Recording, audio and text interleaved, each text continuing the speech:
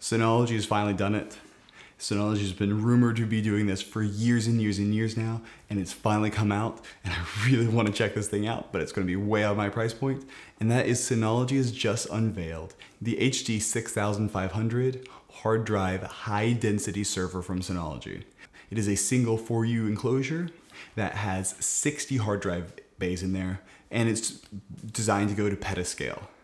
And so this is using Synology's new petascale option that I've not gotten to check out, but I've talked to people and it's not been the best, but it's finally giving you massive amounts of storage within a Synology user interface.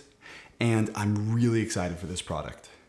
I do think that Synology tends not to be the way to go if you're trying to go above like 300 terabytes, just because ZFS has a lot of stuff going for it and BTRFS does not scale as well at those insane speeds. But for people who love Synologies and don't necessarily need over 300 petabytes in one single volume, I do think that this is going to be an awesome application. I mean, just look at that right there. It can go up to 300 drives with SAS expansion. I am very excited to see this thing in action, and it's got a very respectable speeds in there. I mean, it's got dual Xeons in there. So I have not yet been able to figure out how much this thing is going to cost, but I would imagine it is going to be quite a pretty penny just because it's so expensive. But it does have some good features that have kind of been trickling in from other places, like that new out-of-band management port that we saw with the DS3621XS Plus or 22, whichever one that is, with the out-of-band management port. So it's kind of like a argument to Dell's iDRAC, all those ones. So it's good to see those in there. And it uses SAS expansion. So SAS expansion lets you just stack disk on disk on disk on disk. And so you get these massive, massive scale out builds. It's got dual power supplies and everything you would want. I mean, just think about it. If you just wanted a really powerful backup solution for an enterprise worth of computers, this is what you want. How great would it be to use Synology's insanely powerful features just to have one massive storage target here? It has been rumored for such a long time, and I'm just impressed that it's finally come out. It also changes a lot how Synology normally operates, where normally with Synology DSM is just striped across all the disks, and so it's actually on the volume. Well, here, I guess when they're like, okay, 60 drives, we've got to stop doing that. And so now it actually runs on 2 mirrored SSDs for system drives. And funny enough, they actually come with it. So you actually have the operating system running on a separate disk, which makes a lot more sense when you're talking about this much storage and how massive this is.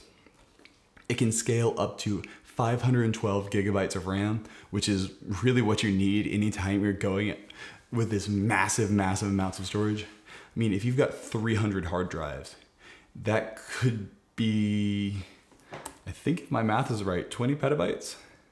Okay, with 300 hard drives, you can get up to 6 petabytes, obviously raw capacity with 20 terabyte hard drives.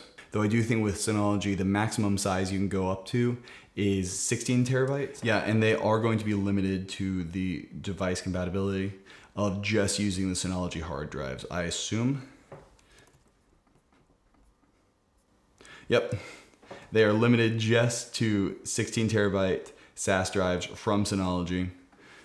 We all saw it coming, but that is going to make this a lot more expensive because I don't know if it was supply chain or what, but those hard drives have gotten about twice as expensive now as Seagate's offerings for the exact same size. So that is one unfortunate thing, but I'm really excited to see one of these things in action. I do say that the place I see this being is by far just like people who want to be able to run DSM applications. I don't think people are going to be using this necessarily as a normal traditional file server. I think really what the vast majority of it's going to be is either a centralized backup server, just where, hey, we need a ton of data, really easy. Don't need even that much performance. We just need to back up everything. And so you can use Synology's Active Backup for Business. You could use Hyper Backup Vault and just get a ton of data in here. Or I will say maybe as a massive surveillance station, though that seems like a lot of cameras stored for a very long time for how big this thing is. I do think there's a lot of stuff you can do with this, but I do think the biggest one by far is going to be for backups. I am just incredibly impressed by how much space this thing is and the fact that it's finally coming out. I really like the direction Synology is going, and they're honestly kind of fighting with the massive competitors now. No longer are they just kind of small business applications. No, this is a multi-petabyte server all in one enclosure. Have not yet been able to find the price for it, but I would be absolutely shocked if it started under $10,000. So we're gonna go ahead and see on that. All right, well, that's gonna be it for this video. Go and leave any other videos you'd like me to check out in the comments below, and have a good one. Bye.